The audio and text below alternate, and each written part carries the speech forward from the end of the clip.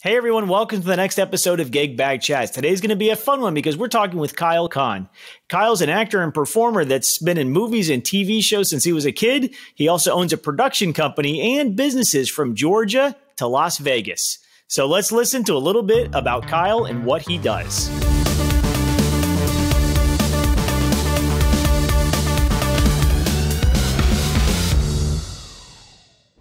How's it going, sir?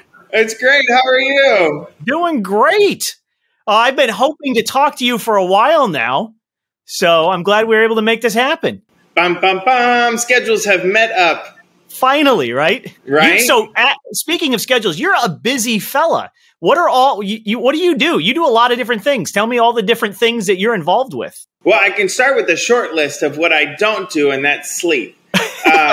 But the long list, if you want to, the serious answer would be I own 3 companies, and I'm a partner in 5 other companies. I own a large-scale production company that does large-scale event design and concert staging. I also own a dance studio, and we do excellent dance education for many young dancers. And I also own a retail store, which has 1 brick-and-mortar store and then 3 pop-up shops. So that is the long of the short. And if I'm not mistaken, that's all those businesses are not just in Georgia, right? That is correct. So the production company started its first office in 2006 in Las Vegas, Nevada, and that office is still open and still functioning. It's just right off the strip past the Rio Hotel, which is great. We do a lot of atmosphere performances on the strip. Of course, current times, we're still going, but we still do a lot of club design, a lot of club events in Vegas. But a lot of our clientele is now, believe it or not, in California and Florida and Atlanta, which is great. So our second production office opened in Baton Rouge, Louisiana in 2011, which was great. And we started doing a lot of mall events. We did Mall of Louisiana, Mall of Millennia. We did a few in Texas and whatnot. We started decorating malls for Christmas and stuff, which was fun. And then, of course, in 2015, I moved here to Georgia, and we've been doing some events here. Now, we don't have a physical office in Georgia, but we do a lot of events here, which is great. And then as far as dance studios go, this is the main home for dance studios, which is great. And the retail store is in the Mall of Louisiana, and the pop-up shops are here in Georgia. So you are all over the U.S. Sometimes it's a lot of fun. This year I've taken 26 flights, but that's for a different reason now. So it's not only just businesses. Right, I'm also on tour with a dance competition as their MC and host.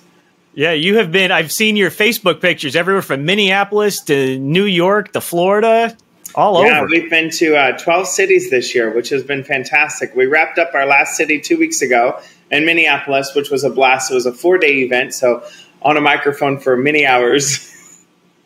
That's right. Yeah, don't lose the voice during all that. Never. So speaking of your production company, I've heard rumors you've worked with some big names. Are you allowed to share some of those big names that you've done work with? We are a few big names. Of course, we do have non-disclosure agreements that we hold with a lot of companies, other festival companies and whatnot. I guess our biggest name would be doing stage build for, we've done Essence Festival in New Orleans. So that had Brandy. That we specialized in her area of the stage, which was great. And then the 1989 tour of Taylor Swift, we were very lucky and very blessed to do all her VIP dressing rooms. So where she did her meet and greets after the show, we were the designers, set up, tear down, and whatnot with the tour for that particular room. And we also did stage build for the platform portion of the stage. So stage build is broken up into different areas. So we were very lucky to do stage build for that. The Bayou Country Superfest was an absolute blast. We did that 4 years in a row. We got to work with Reba McEntire, Garth Brooks, Luke Bryant, just really great, awesome people, and doing their stage builds at LSU. So yeah, a few. We've done club openings for Lil Jon and whatnot. So it's a blast. They're That's great awesome. people. That's very exciting. Yeah, it is. So, and also, I know from talking with you that you've been a part of the entertainment industry since you were very young, right? Yes. How did you get your start in that world? So I don't know. I was in gymnastics, and there was a dance class happening in the same gym that I was in gymnastics with, and I wanted to dance. So I started dancing. And then from there, I had an extremely supportive mother and an extremely supportive father who any opportunity I wanted to do, there they were, shuttling me to a class or an audition or a show or anything. So yeah, I've been at it a good little while. Took a bit of a break in my teen years, and then was right back at it when I was about 17 years old as an adult at Six Flags New Orleans as their assistant choreographer for the opening of that park. So I was the youngest choreographer, you could say, for the Silver Cheap Productions, the Six Flags, which was great. And then from then just went on, kept going. Worked as a professional dancer, singer, actor for 10 years, back-to-back contracts. Yeah. So for people who may not know, you and I are in Noonan. Yes. And Noonan has become home to a lot of movie industries, everything from The Walking Dead to Lovecraft Country to The Founder. And you've been a part of a couple of these, right? That is true. So on different aspects. So I am a production designer in film, but then also on the other side, I am a full SAG-AFTRA member and Actors Equity member. So I also have that side of it as well. I definitely prefer to be in front of the camera more than behind the camera, but I definitely will take both. So in particular, Love is Country, Kahn Studios in downtown Noonan has actually functioned as their green room for almost every episode filmed in downtown, which was great. I was a part of Jumanji, too, and the production side on Scenic. And then I've done a few other things at other production companies. So, yes, so both in front of the camera and behind the camera, we definitely keep it rolling. We do our best. Absolutely. And, it's really exciting because, it seems like, Atlanta is always the Hollywood of the South. And it seems like Noonan is a great little hub for that. Why do you think that is? Any ideas? We're just lucky? I think Noonan is one of those the square in Noonan is one of those places where you can make it look like anything. You can be in New York City. You can be in a country town. You could be in Canada. It's just one of those awesome canvases in downtown Noonan to where you really could be anywhere. So when we were working on, I was working on an HBO special of Law and Order, and we were filming here in downtown, and we made it look like New York City. We brought in some ATMs, a couple of bus stops and whatnot, and it looked just like New York City. You would never have known that you weren't on, the back lot of Universal. It just looked the same. That's awesome. I never knew that. Yeah, you would have never known. And then on the other side of it, it's really awesome as far as the people in Noonan. The people in Noonan are very laid back and very chill. And this will come out incorrect, but it does not mean offensive to anybody in Noonan. They're not really into the big stars. They're just kind of relaxed people. So you can have a set, say like right off the square, we use the house for American Horror Story. You can have a full set there, Lady Gaga and all the actors in there, and it rolls nice and easy. You don't have big crowds outside, so actors are able to be their true artistic selves without pressure of face, and then production has the freedom of movement without clutter on the streets. Absolutely. No, I can totally understand that. I know it's got to be complicated when you have just crowds of people trying to see everything and be a part of everything and behind the scenes. And on the production side, there's got to be a headache. Yeah.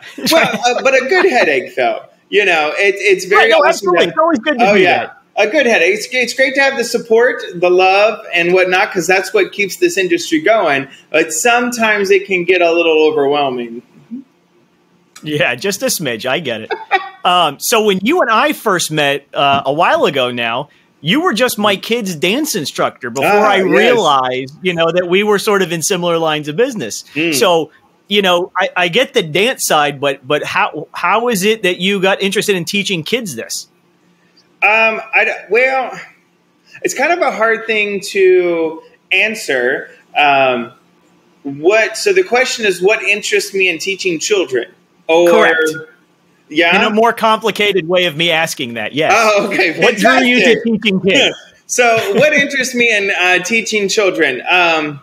When you teach a child, or well, I don't even want to say me teaching a child. It's a mutual relationship where the child is teaching you how they learn, and you're teaching the child's skills that you know to help them reach their goals. So I think when you reach a certain point, you want to pass on the passion or excitement. I like to say 3 words: inspiration, passion, and fearless will. So you want to pass those 3 things on to the next generation. And, teaching kids is an absolute blast. And if you ever want your creativity side to just soar through the window, have a 5-year-old conversation.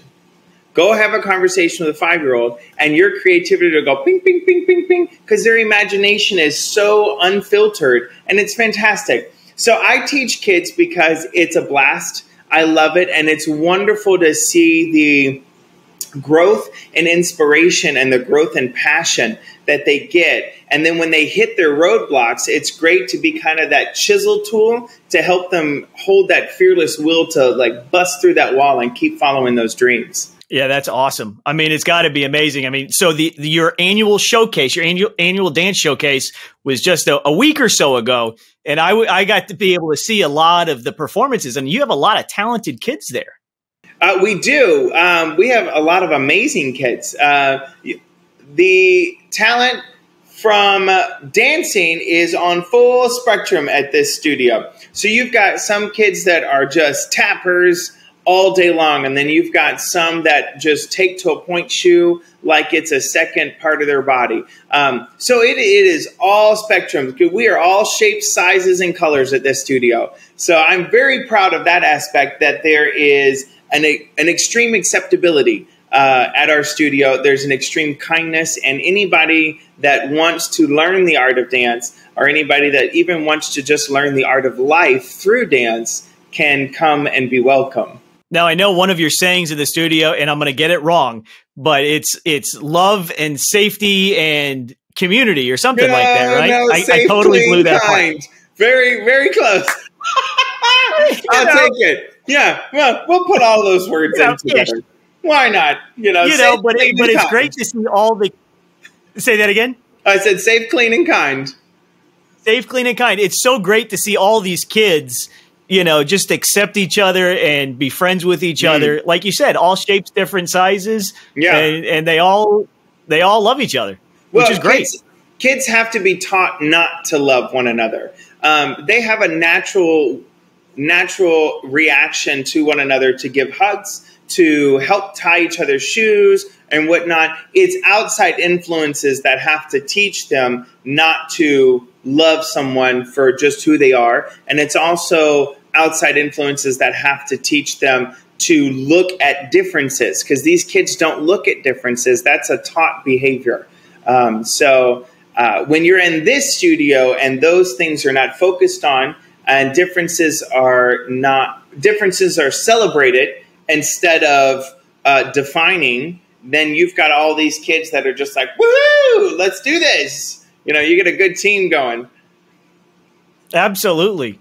And, speaking of a good team, I know you've won some awards. So you're not just a dance studio, you're an award-winning dance studio. We are. And it seems like a lot of awards, right? A few. Yeah. So we are nationally recognized, which is great. In this past season, the most recent season, we went to Next Star Dance Competition, and we brought 15 numbers, and we brought back 15 Platinum Awards, and all of the numbers made it into top 5 overalls. And then we also went to Kids Artistic Review, which is a very large competition and a lot of fun. We brought 15 numbers, came back with 15 top firsts, Entertainment Award, Best Costume, and then 4 Judges' Choice Awards, and all the numbers made it into top 10. So the kids are not just dancers; they are dancers. Anyways, we have a blast with it. Big D dancer. Yeah. So what have you got planned for the future? I know that you don't like to sit still too long. You got any plans you'd like to share with anybody yet? Well, no specifics, but I will say this next week, which I'm very excited about. I have an interview with a very large film company on a reality TV show that I have been trying to launch for 7 years. And I finally got an interview, and I'm very excited. So we'll see how that goes. That's awesome. Who knows? Maybe something will come from it, or maybe it'll get put back on the shelf for another 7 years. But I always like to say, you know, in life, you chase perfection to never attain it, and all the while gain excellence through consistency of effort. So whether you get it now or you get it later, the excellence becomes the effort and the constant tenacity that you need to not only stay alive in the entertainment world, but to stay alive in life, period. You've got to get out there and get it working. So I would say in the future, some fun stuff. Got to keep it going. I like fun stuff. You know, just a lot of fun stuff. I like to keep projects going. I did get a part recently in a movie with Tyler Perry Studios. So I'm very excited for that filming coming up. And this summer, I will be going to Daytona to host for an entire week for Mark of Excellence National Talent Competition as their host. So I'm excited about that. And, just all kinds of stuff. And I think I'm opening another business. I'm not sure. We'll see. The opportunity is there. We'll see how the wind blows. Yeah, we'll see how the wind blows. You know, that's what I like to say, you know. Hey, go with it, right? Well, hey, if parents are interested or kids are interested in signing up for your dance class or anything like that, how do they do that? Okay, so for Kahn Studios, it's super simple. Our social media handles are at Kahn Studios, and that's KYLEKAHN Studios. You can also visit us online at www.kylekonstudios.com. If you're looking for event or production, then you're going to be heading to kylekahn.com, and you'll be able to select our event management website. If you're looking to shop with us, that is going to be KKS Apparel Company. Or if you're just looking to say hello and you want me to come out and whatnot, then that would be at Dance Kyle as my personal social media handle. So at Dance Kyle. So Kahn Studios, Kahn Event Management, KKS Apparel Company, and me, Kyle Kahn. Awesome. Yeah. Well, Kyle, I appreciate your time. It's always a pleasure speaking with you and working with you. Yeah. And I look forward to doing it again soon. Yeah, Nick, you're amazing. Keep it up, man. And congrats on all your awards. I appreciate that. Thank you, sir. I'd have that in every frame if I'd had it. Strategically place it all back here in my line. I need to start doing that. Absolutely. I mean, I have all mine on the wall here, but they're not nearly as impressive. We need to put those on your back blue wall. It's right on this wall. It's the silliest thing. I have 14 certifications. And I'm in school right now. So, yeah, lots of stuff going on at NYU Tisch School of the Arts. What are you taking there? I got accepted into their certification program for theater and film essentials, which is interesting. Which is a certification I need to continue my career at Disney. So I worked for Disney for 10 years, and I have my Disney's Approach to Leadership certificate, and I want to be a show director one day. So that will help me please the mouse. How much longer till you complete that program? It is a 2-year certification, and I'm going to do it in 10 months. So I sat down with the guidance counselor, and it has been quite the workload. But this summer, I'll be able to get way ahead. So I should be done by November of this year. It should be good. That's a lot of work. But it's fun. But exciting.